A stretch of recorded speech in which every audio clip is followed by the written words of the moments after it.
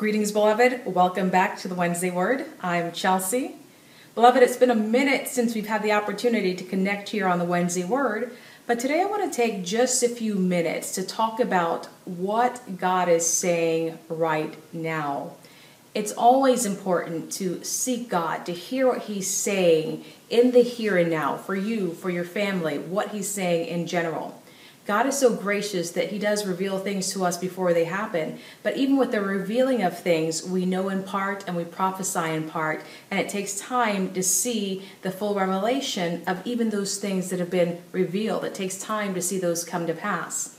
When God first gave me the USA and China dream and the dream about a shifting coming to America, when He first gave me those two dreams last year, I understood what they meant to some degree, but I understood in part.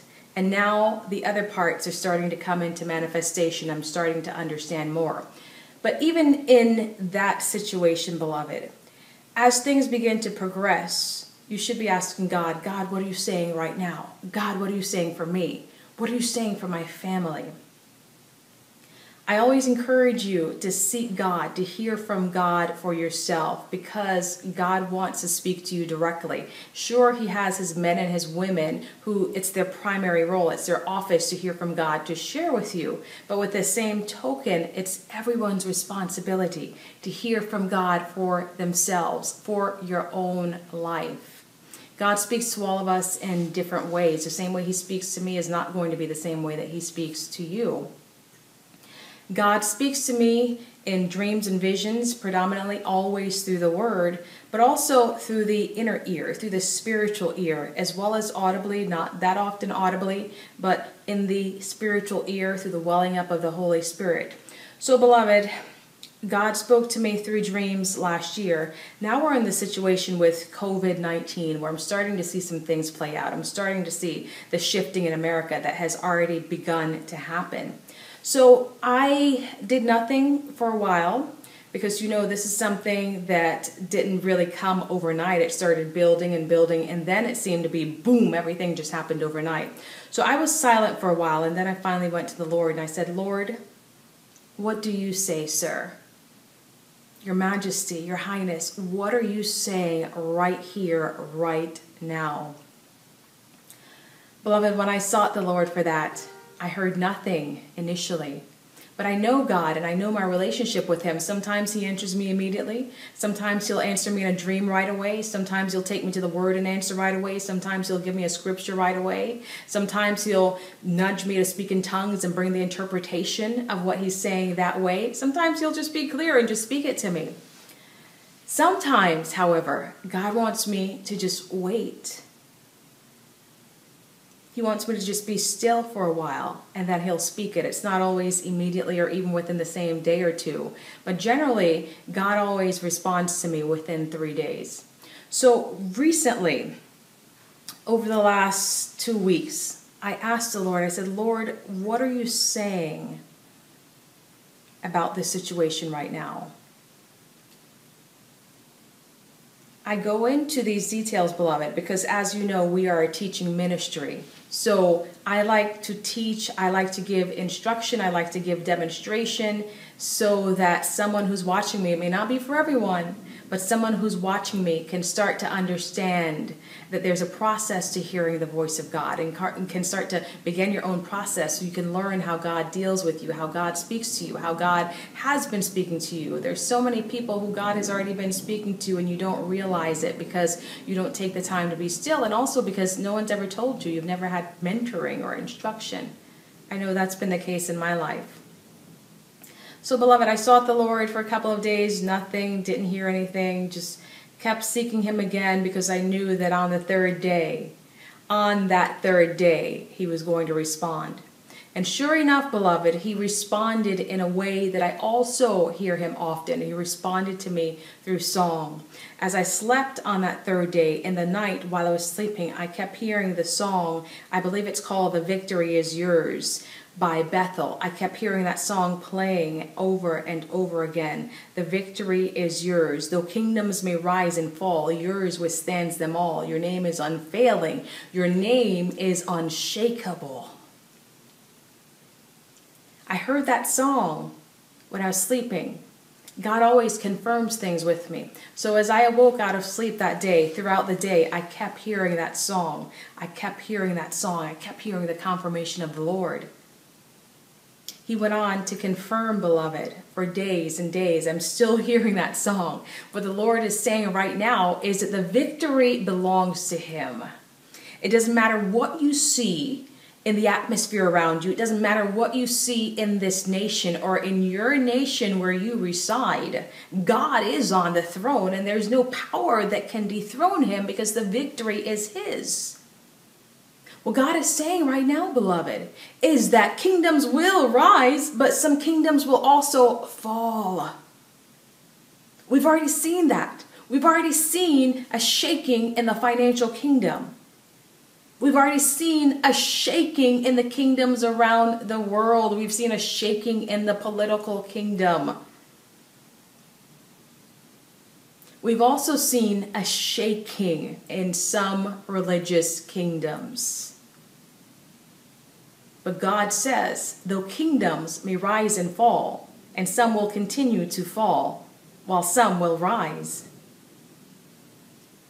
His kingdom is unfailing and unshaken because the victory belongs to the Lord.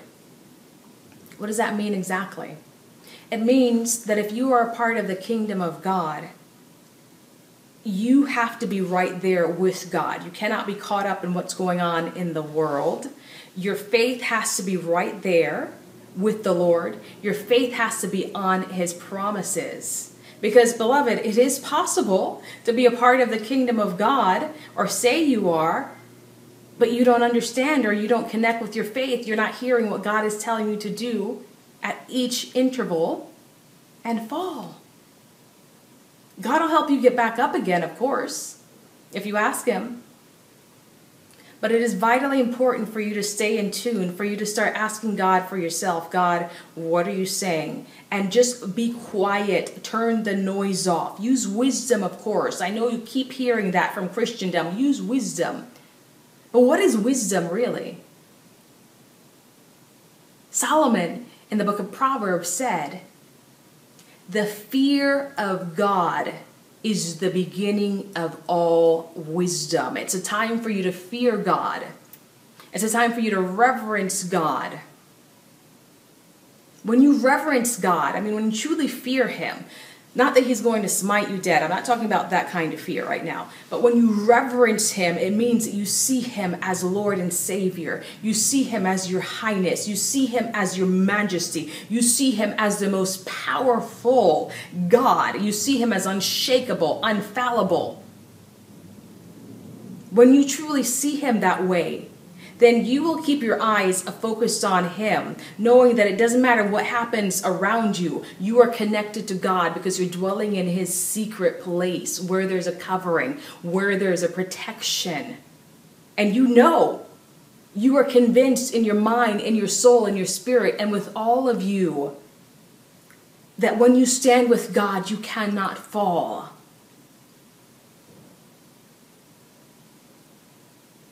The Word of God says, when you've done all that you know to do, keep standing. It means, beloved, it's time to cast fear back to the pit of hell. It's time to take up your sword, which is the Word of God and the authority of Jesus Christ, and stand strong with it. Let's see what you're truly made of. I would encourage you, if you don't have key scriptures already down in your soul, your spirit, and in your heart, start devouring those things. Start feeding on those things instead of the media 24 hours a day. Instead of fear, kick fear out, kick the word in, and start meditating on those things. Psalms 91, memorize it if you don't already know it. Psalms 23, memorize it if you don't already know it. The Father's Prayer, memorize it if you don't already know it, but just not for the sake of memorizing it. You want to speak those things out of your mouth, but as you speak them, you want your faith to start rising and building up so that it becomes not just words that are coming out of your mouth, but words that are affecting the atmosphere, words that are affecting your being. You can't just be a Christian to go to church, beloved. You can't just be a Christian in name only. There are those times when you have to truly stand your ground, and now is one of those times. There will be times again. I'm going to close out for here because I don't want to say more than the Lord has given me to say, beloved. But as we're closing out, I'm going to play this song, The Victory Is Yours. I do not own the rights to this song. It's by Bethel. I'm just going to play a small portion of it. And let this song minister to you. Go to the Lord. Let him speak to you further. But know that the victory belongs to the Lord. He is unfailing. He's infallible. He cannot be shaken. Here we go. Our fight is with weapons unseen. Your fight is with weapons unseen. Your enemies crash to their knees. Here we go. We rise up and worship.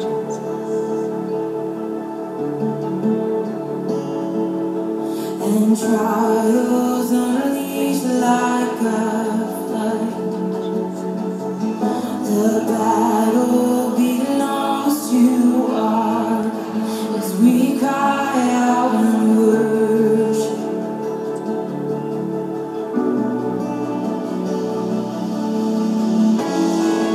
The victory is yours. You are riding on the storm. Say it and mean it.